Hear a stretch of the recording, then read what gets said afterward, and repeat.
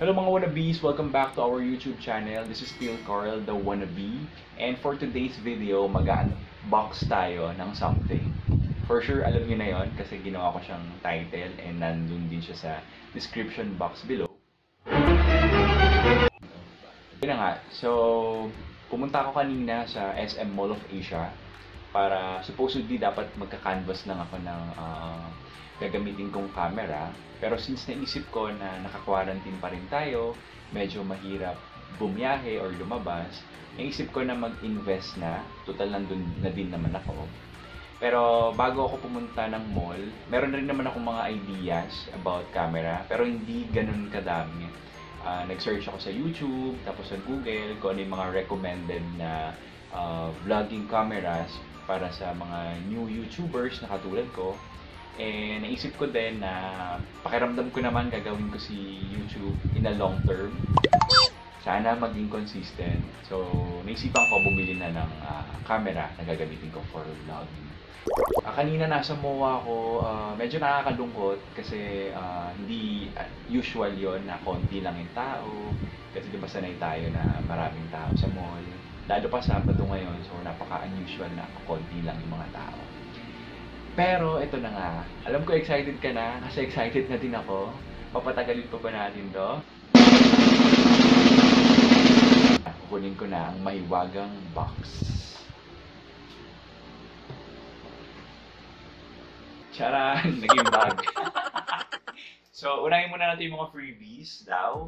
Ito, nakakuha ako ng free camera bag. Sabi free daw to, freebies daw. Pero feeling ko dapat pag bumili ka ng camera, dapat talagang may bag. Pero sabi free daw to. So, sige, free na daw siya. And then, meron din tayo nakuwang free na camera camcorder tripod. Bang! So, meron tayong tripod na magagamit sa pag-vlog. And meron pang isang freebie na nasa loob doon, nasa loob ng box, yung SD card. Tingnan natin. So, ito na talaga yung box.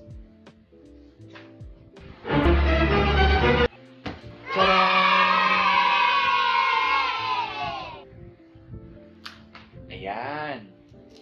So, yung binili ko is FujiFilm X-A5.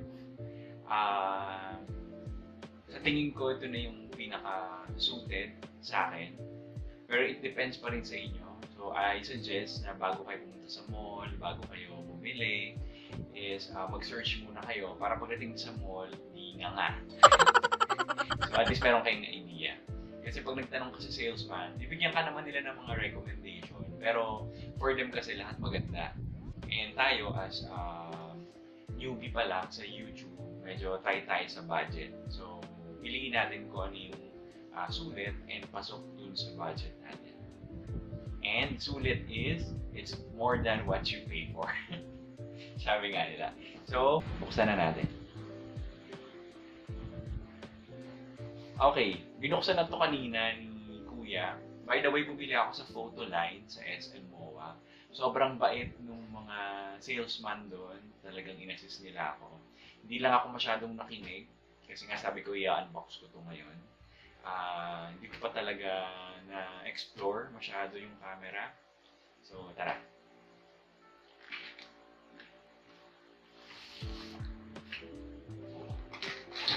Oops. Okay. So, pagkabukas mo pa lang, makikita mo kagad yung free na SanDisk na SD card. 16 GB or GB. And then sabi dito, speed up to 48 MBs 320x. Ano yun? Basta alam ko memory to, mag-save tayo ng kung ano. And then, merong mga manuals. Ayan, mga manual. Ito pala yung manual na booklet siguro. Tawag ito. And then, of course, yung camera natin. Labas natin siya.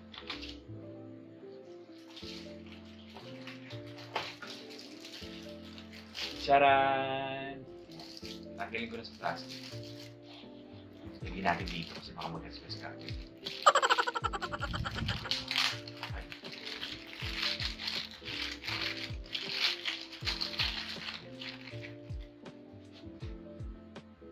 siya. Meron din siyang kasamang lens. So, hindi ako masyadong maalam sa mga lens, pero may kasama daw siya. So, ito yung kasama ng lens. Hindi ko alam kung ano ba to. Parang may iba-iba ata itong type, pero hindi ko alam kung ano yun. Yes! Ayan. So, kasama siya dito. And then, siguro mamaya, or after nito, magsisingit na lang ako ng mga clips or mga photos gamit yung FujiFilm. So, tignan pa natin kung ano yung mga nasa loob. So, ito yung lalagyan. Ayan. And then, ano to? Ano to?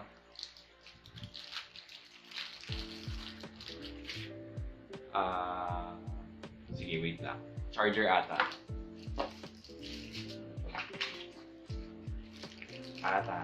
Okay. Nalagay siya ata dito.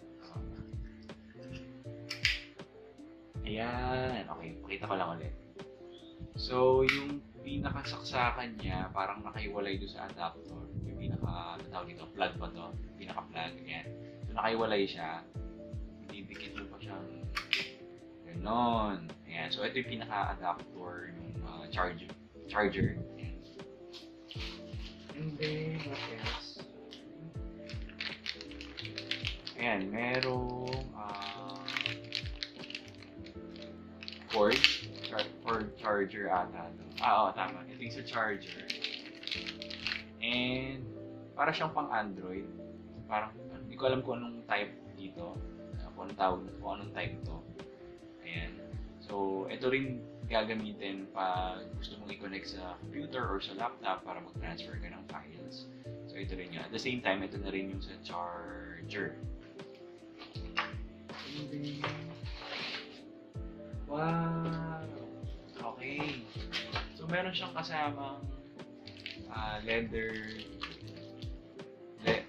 parang leather material dito. I think ito yung suklitan or yung tali ng camera.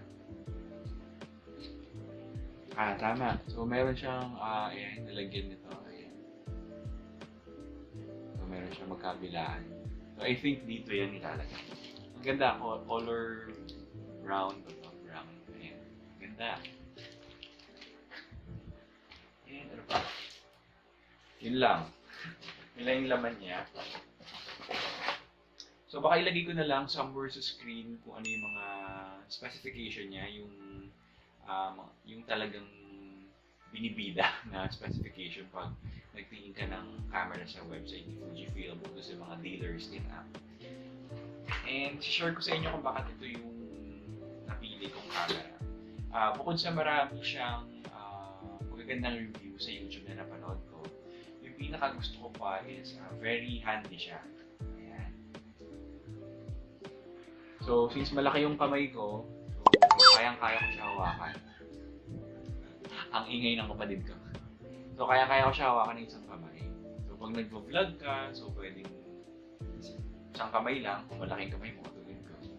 Or para mas maganda, pwede mo rin siya lagyan na, siyempre, yung sa tripod, may kabitan siya. And then, ano pa ba? Another thing na nagustuhan ko is, ito, ang cute lang nito, papakita ko sa inyo. Oh! So, yung flash niya, manual siya, pinapop out, or pinapop up. And then, manual mo rin siya pinapop. Nakutan lang ako. And then, sa gilid, meron siyang input for external mic. Ayan. Actually, yung isang kino-consider ko na bilhin is yung Canon EOS M100. Kaya lang, habang nagbabasa ako ng reviews, nabasa ko na hindi siya pwedeng lagyan ng external mic. Okay naman siya kapag indoor, pero inisip ko na baka magkaroon ng problem or baka masyadong maingay kapag outdoor na. Pero hindi ko alam yun. Yung sa mga merong Canon M100, pa-comment down below kung maingay ba siya para matulungan natin mag-decide yung mga gusto bumili ng camera. So, what else? Yung sa screen naman, ito, so, nagustuhan ko rin siya kasi natataas siya. Oh no! Wait lang. Ayan. So, kapag nakatapat ka, ayan, nakita niyo yung reflection. So, pag nag-vlog ka, makikita mo na kaagad yung sarili mo sa harapan. I mean, sa screen.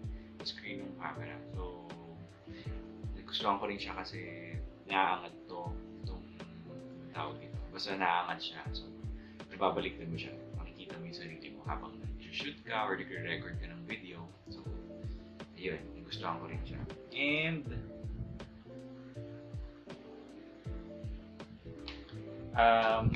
related pa din doon sa mic, dito sa taas, meron siyang lalagyan ng microphone. So, mostly mga boya. So far, yun pa lang yung alam kong mic. So, meron siyang lalagyan dito. Pwede natin ikabit. So, very, very handy. So, sa akin, very handy. And then, yung color na pinili ko is silver. Na merong touch ng black. So, parang napaka-classic niya. Ayan. So, maganda siya. Maganda siya. Kung naghanap kayo ng camera na mid-range, feeling ko mid-range to eh. Kumbaga sa phone, Oppo, Vivo, Huawei, yung mga mid-range phones nila, I think kung sa camera, ito yung pinaka-mid-range nila na magandang klase na. And then, sulit and pasok sa budget. Pero guys, sa paggawa naman ng video or ng YouTube, hindi naman mahalaga kung gaano kaganda yung camera. Ang mahalaga is the content. Although, the camera will add factor para yung mga viewers mo is manood sa'yo kasi maganda yung quality ng camera. Pero kung wala ka pa namang budget for it, pwede ka naman mag-start using your phone kung decent and maganda naman yung kuha ng phone mo. So, you can start with your phone. And then, pag nagkaroon ka na ng budget, pwede kang mag-invest with your camera. Anyway, hindi naman to one time lang gagamitin. So, kung maingat ka sa gamit, pwede mo siyang gamitin on a long term. And kung may mga occasions, pwede mo rin siya gamitin to take some photos of occasions like magpa-Father's Day na or kung merong birthdays or mga parties kang pupuntahan. And kung meron kang gustong i-document lang. Okay, that's it for our unboxing. Isisingit ko na lang yung mga photos or pictures na kukuhanin ko using the FujiFilm X-A5 and then some of clips na or shots na kukuhain ko using this camera and then i-share ko siya dito sa vlog.